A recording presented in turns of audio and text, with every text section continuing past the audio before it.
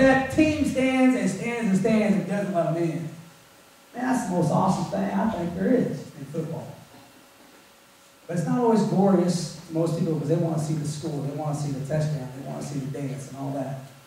You have to learn to defend yourself spiritually. First thing he says, gird your waist with truth. Having gird your waist with truth, he says, what is truth? Truth, sincerity. In the deepest, most inner parts of our lives, God wants you and I to be sincere. Amen. He tells us about how we should be sincere in Matthew chapter 5. He says that you must have a pure heart. Your motives must be pure. The most inward parts of your being must be pure. Don't forget, God sees inside your heart. He sees in you. He knows whether or not you're real. When Jesus was on the earth, he called out hypocrisy everywhere he went. John the Baptist, full of the Holy Spirit, called out hypocrisy everywhere he went. They came out and said, "No, I'm not baptizing you hypocrites, you vipers. I'm not going to do it. Bring forth, therefore, fruits of repentance," he says. And he just told them like it was. Hypocrisy, he exposed it. And that's what we must do in our own lives. We must be willing to expose hypocrisy in our own lives. We're not called to point out hypocrisy in other people's lives first. I hope you hear me on that this morning. Now, the pastor's up here, you know the pastor's out doing things he shouldn't be doing on a Saturday night. He comes in here and tells you to be pure. You know he's not being pure. Yeah, elders, call me out. But we're not called to point out other people's faults. You need to be first examining yourself. I think we just had a message about the speck and the eye and the plank. Examine yourselves whether you be in the faith. Examine. Take inventory. See if there's any hypocrisy in you. Sincerity. Gird yourself with the belt of truth. First of all, sincerity. It was prophesied in Isaiah 11:5 about Jesus. That righteousness should be the girdle of his loins, and faithfulness the girdle of his reins. And folks, if it was prophesied of him, and we are followers of him, then it must be said of us. Does everyone know what a girdle is? Most of you women know what a girdle is. Yeah. I don't think they do that thing so much anymore. I don't know. I know what a girdle is on a horse, putting a saddle on. You tighten that thing up. Now, this armor that Paul is talking about is a Roman soldier, a depiction of a Roman soldier, and he sees this belt. And this belt is holding this whole armor together. And he's got it tight on him. When we wear a belt, we want to tighten our belt up. We're even told in Scriptures to gird up your loins. What's that mean, gird up your loins? That's King James stuff.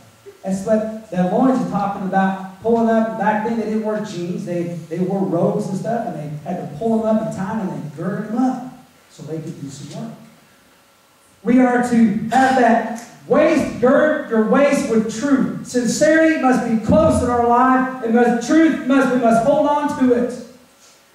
One thing you must realize that God desires this for all of his soldiers, for all of those who follow him. And truth, this is what you take note of about truth.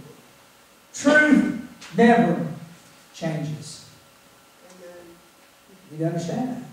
Truth in any situation. Now, some people distort the truth. It doesn't mean truth has changed. Some pastors get up and preachers and evangelists get up and they tell other things that aren't true. It does not mean that truth has changed. You always ask for truth. You always look for truth. You always knock on the door of truth, and you will get truth. But a lot of the times we don't want the truth. Why? Because it tells us something about ourselves. We don't like it. And so we dodge the question. Truth, sincerity, gird it around you, hold tight to it. It's what's going to hold your armor together. Now, truth must be so ingrained in our most inward parts. We must cling to it. And I'm going to tell you something what truth will do. Truth will protect you. My grandmother used to say, if you always tell the truth, you never have to remember what you said. People that lie, people that are habitual liars, did I say that right? Habitual liars. People that are habitual liars, they sometimes, a lot of times, forget 5 or 6 sentences ago, but we can know what they said because they're lying all the time, and they get caught in lies. Remember this, the Scripture says your sins will find you out. So let me tell you something, always tell the truth. what you said. Truth will also, it will protect you against some practices or habits of life that are ungodly. Now, the libertine practices, anybody know what libertine is? Libertinism? This is one thing that will protect you against. You know what libertine practices are? No. You want to hear? Yes. Libertine practices do this, and their habits, they disregard authority, and then they have a convention in some sexual or religious matters in the wrong way. It will also protect you against licentiousness. And that's a hard one to say, but it's one of those works of the flesh that's mentioned in Galatians chapter 5. What in the world is lasciviousness? That's a hard one. Especially right now. It is sexual immorality. Any type of sex, sorry young people this morning, any type of sex outside of marriage is sexual immorality. That's what it says. Truth will tell you this. It will protect you from this. Have you not ever noticed that even in religious spectrums, when pastors or evangelists, when those high in the ministry seem to go wrong, what's the first way they go wrong?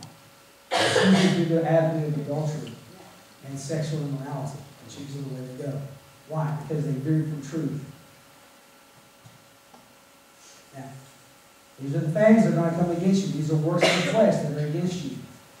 And this is one thing you must hold on to, the truth. Now, the next one is the breastplate of righteousness.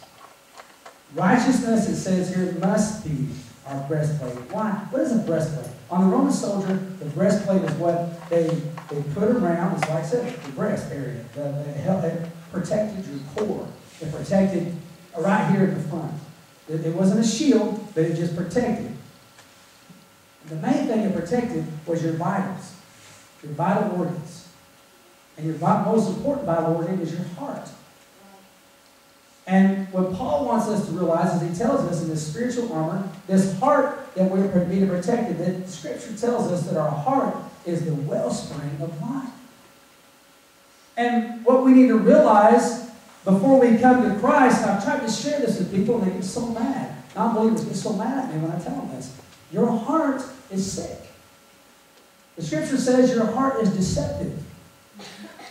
And you ever notice a lot of people out there just say, well, I don't think this is wrong. I don't think that is wrong. And that's certainly okay. We have all these opinions about what's right and what's wrong. And the Scripture says, you know how the Scripture addresses that? There's a way that seems right to a man, but in the end it leads only to death. Well, that's just some religious book that don't really matter. It's the truth. It's what happens.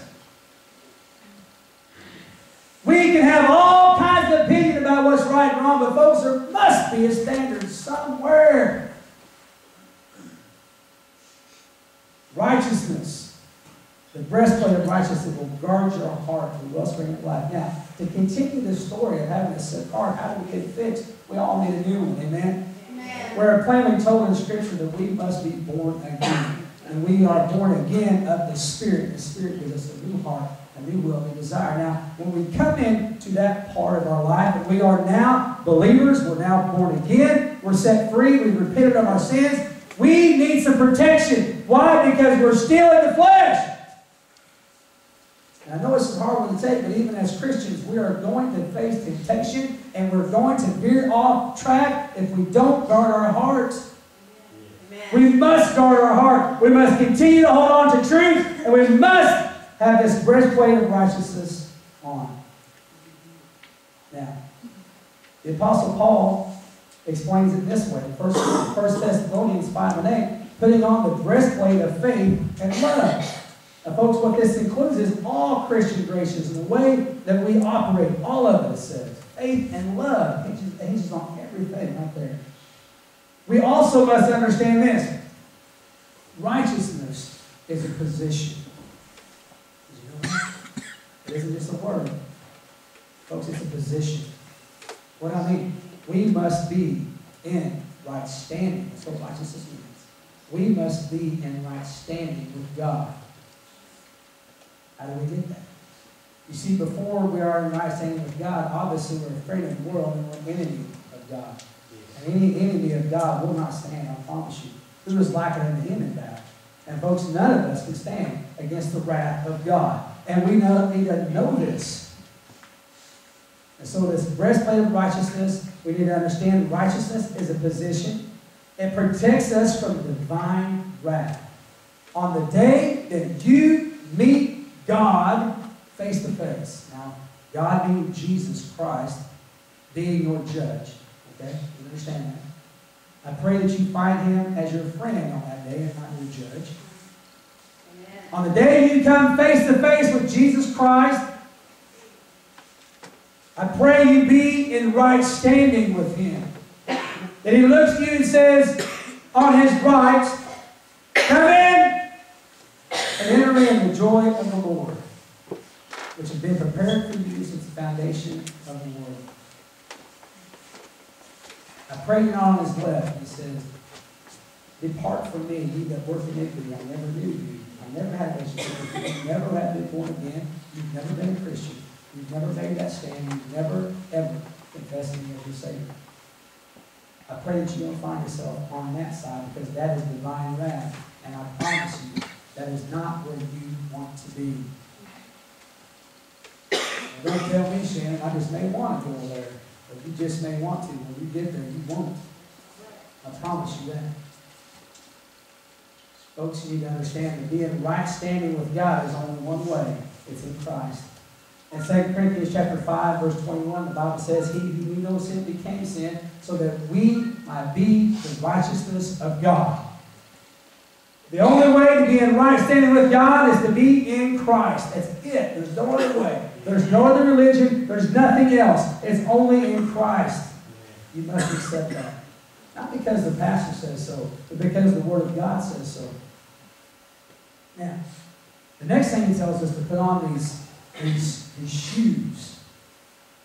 Gospel shoes. Preparation of the gospel of peace. Now, some of you think, well, this is not nothing to do with defense. Yes, it is. It's still protecting you.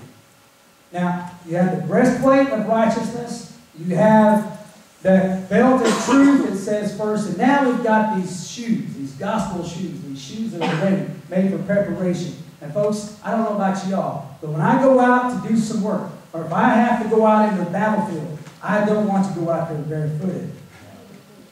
There's rocks out there. Now, when I was a little kid, I could run on rocks without a problem. But I can't.